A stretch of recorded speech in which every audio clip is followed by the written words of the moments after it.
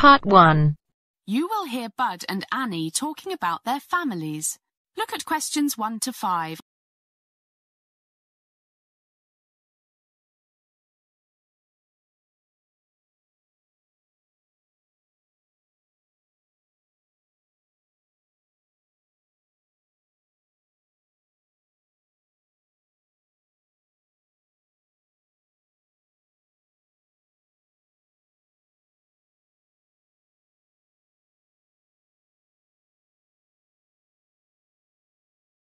Hi, Annie. How are things?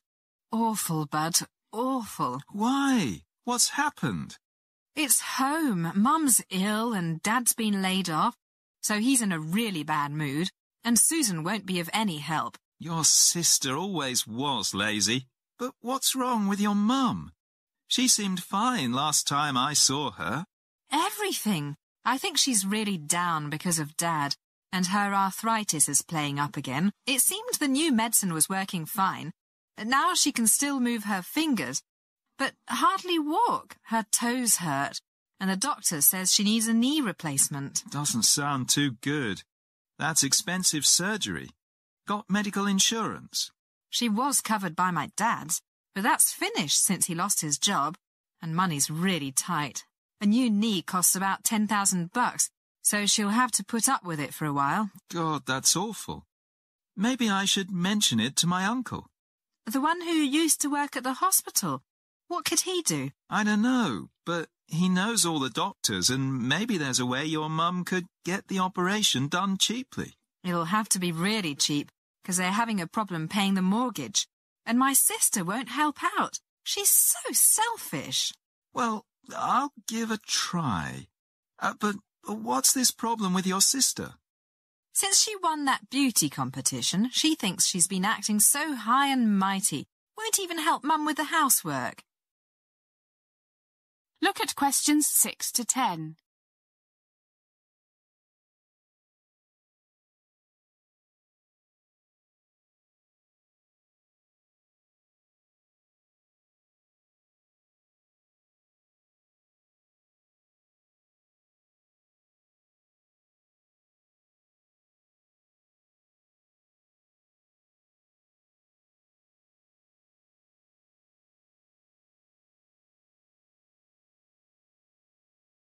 Won't help your mum? No, spends all her time in front of the mirror, trying on different lipsticks. Sounds like my cousin.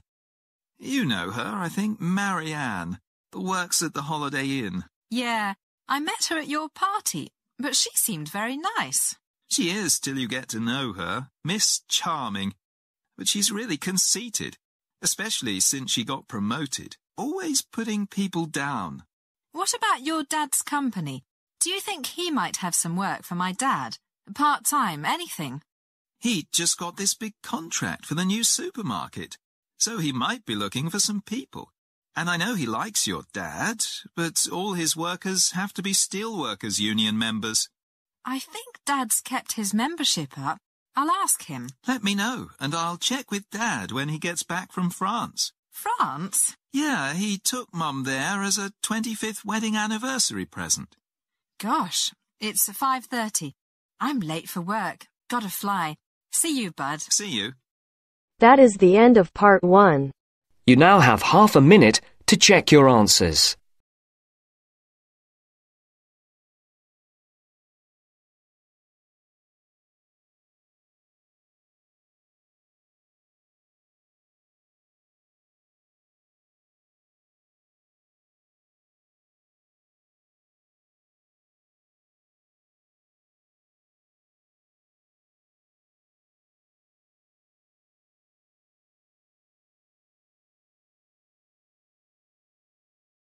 Now turns to Part 2. Part 2. You will hear a bank manager talking about money management. First, look at questions 11 to 15.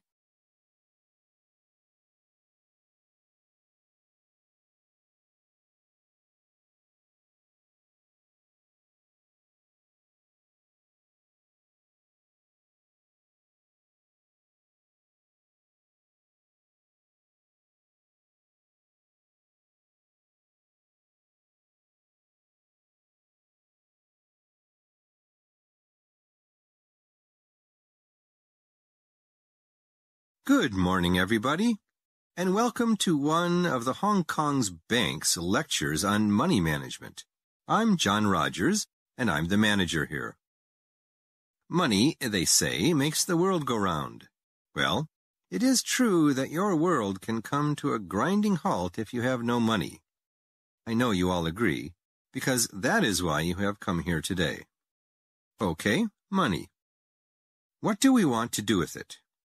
Most people want to enjoy the money they earn today, but also put some aside for a rainy day, the kids' education, that big house in the country you've always dreamed of, and, of course, retirement. In other words, they want to invest it. So let's talk for a little while on spending money wisely today, and then I'll talk about the various types of investment you can make. The first question is, how much of your income should you enjoy spending today, and how much should you save for the future? And the answer is different for different people. It depends on things like age, your health, how many children you have, etc. Well, my initial answer is, write out a budget for the necessities: food, rent, mortgage, and loan payments, clothing, health insurance, things like that. When most people do this, they say to themselves, "My goodness, I really only need to spend £1,500 a month. So how come I always spend nearly $2,500?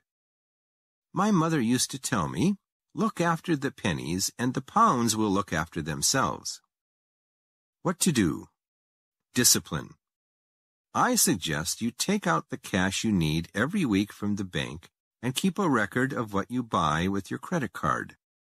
And you must strictly limit what you spend every month to, for example, your budget for essentials, plus an amount, say 10%, for a bit of entertainment if you want, and the unexpected, like house repairs, that birthday present you forgot about, things like that. If after 3 weeks you find that you have nearly spent your budget for the month, then stay at home for a week. No fancy restaurants or drinking with the boys. As they say, there's no free lunch. As the talk continues, answer questions 16 to 20.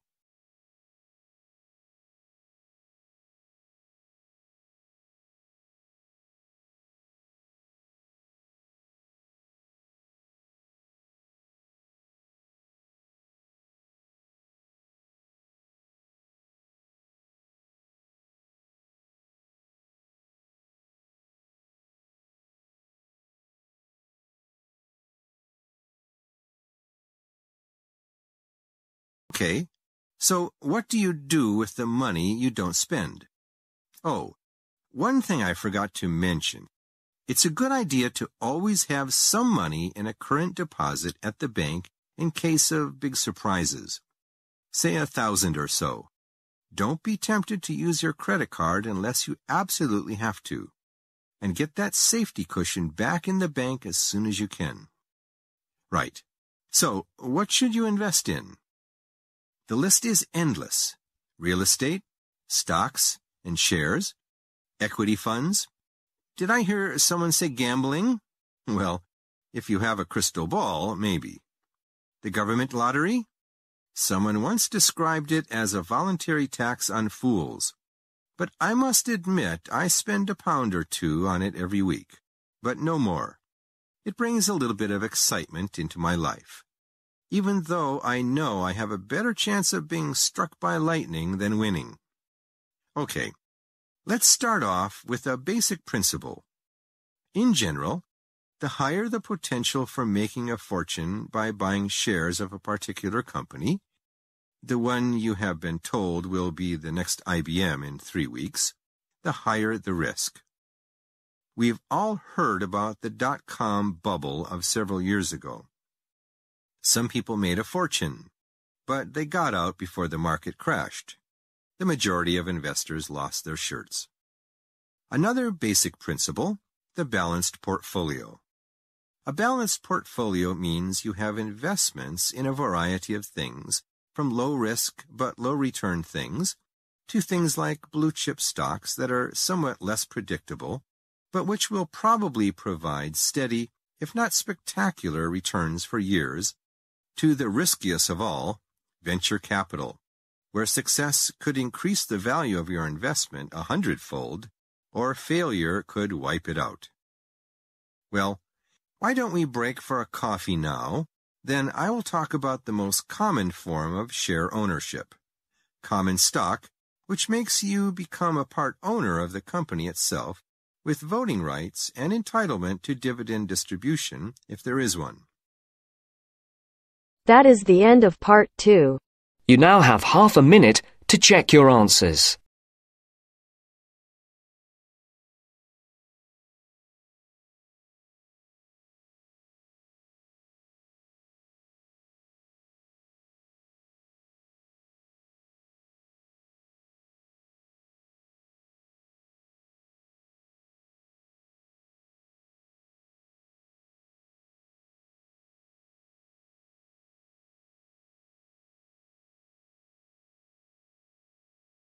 Now turns to part 3. Part 3. You will hear a college professor and 2 students talking about a course on shooting video projects. First, listen to the first part of the conversation and answer questions 21 to 25.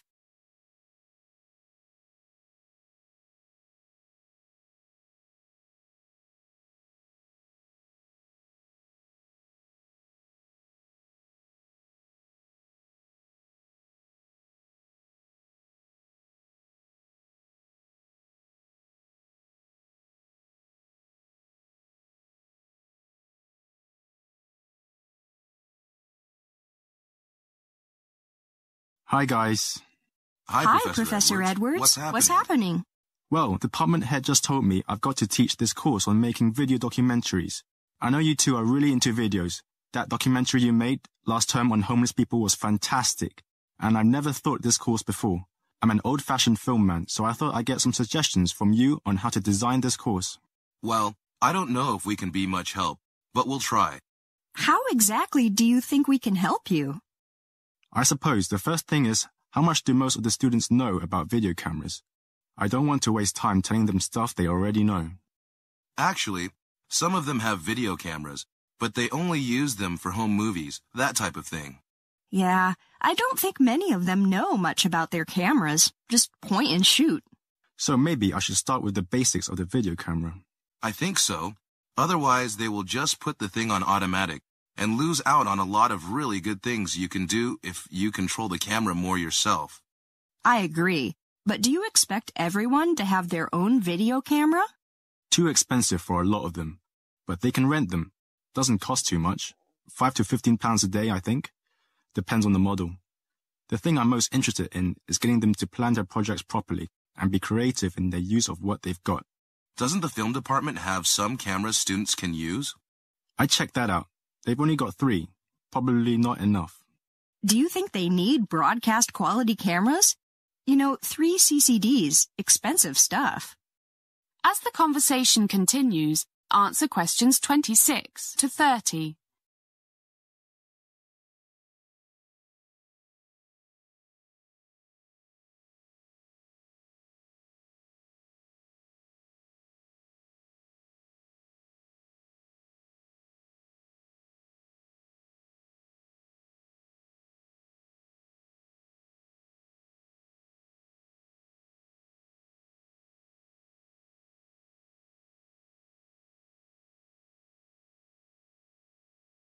No need. Single CCD. A bit of zoom. Wide angle for indoor stuff and scenery. Basic functions will do. You mean camera angles, shooting from interesting positions, creative lighting, that sort of thing. Kind of. But that's much the same as you teach in your film courses. Guess you're right. But I want to think of things you can do with a video camera that you can't do with a film camera. Aha, secret shooting. Much easier to film people without their knowing with a tiny video camera than it is with a big film camera. Make a little hole in your pocket and off you go. And if you're not happy with something, you just erase it and do it again, if you can. Good point. But there's a question of privacy here. Is it fair to film people without their knowing? Unless you're a cop or something. I suppose it's not, but it's often the only way to get what you want. I don't worry about these things. I just want to make good movies. Can't always do that if people know you're filming them. Well, I've never been taken to court for filming people without their knowing. But I agree, sometimes you have to. That is the end of part 3. You now have half a minute to check your answers.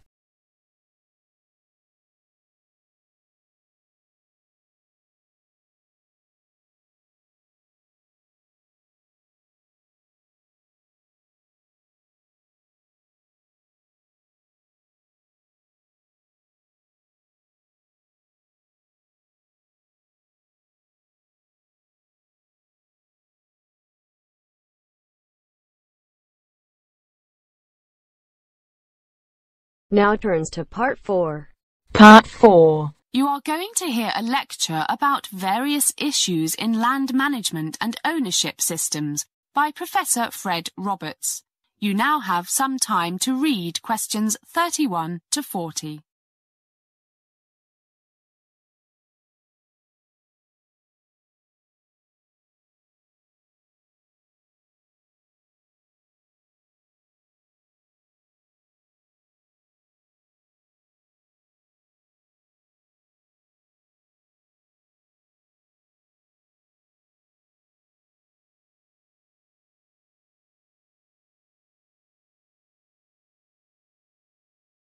Good morning, everyone. Good to see you all looking so full of energy.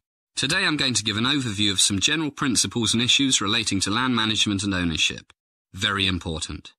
If we look at history, it seems that much of it concerns conflict over religion, economic power and land. Often all three factors are involved together. The first question one asks when talking about land is, who owns it?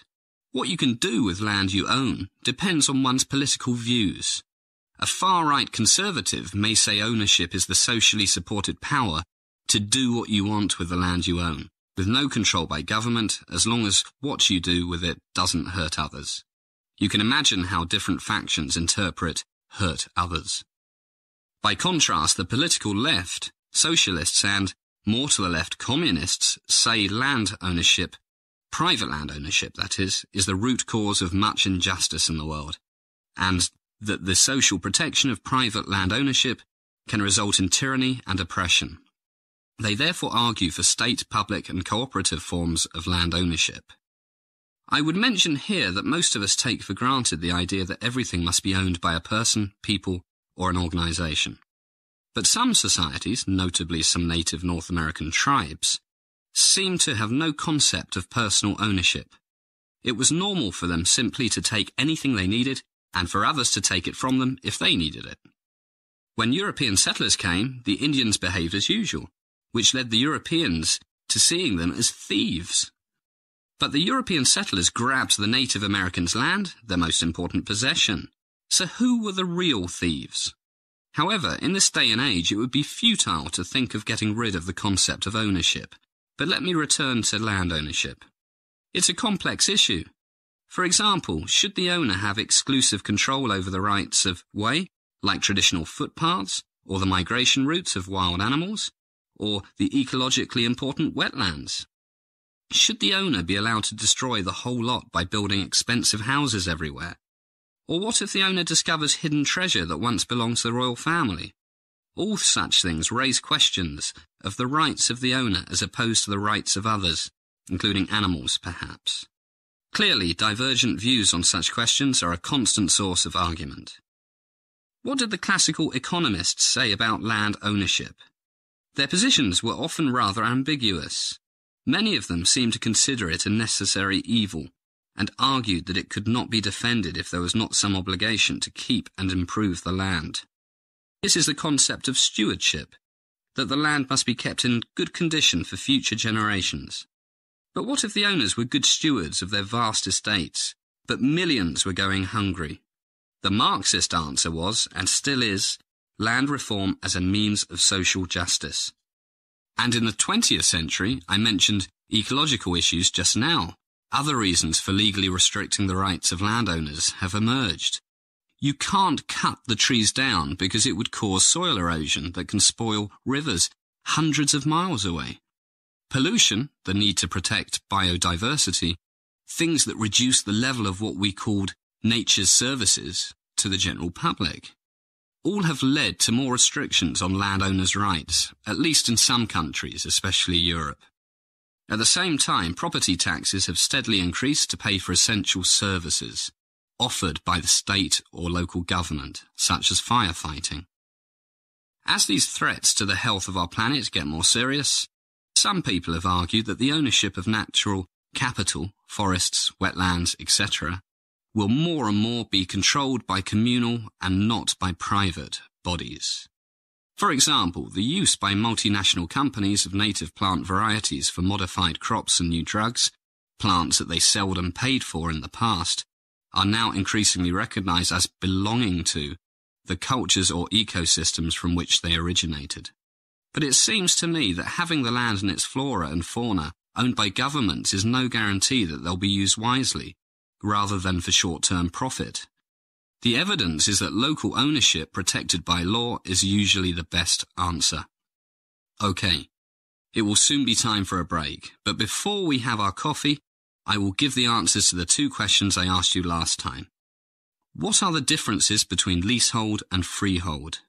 Essentially, the former allows possession for a limited time, while the latter is a special right granting the full use of real estate for an indeterminate time. In this country, most houses are sold with the land and the house itself freehold, whereas many flats are sold with a lease which was issued by the freeholder to the original leaseholder. The flat is then effectively owned by the leaseholder for an agreed number of years. That is the end of part 4. You now have half a minute to check your answers.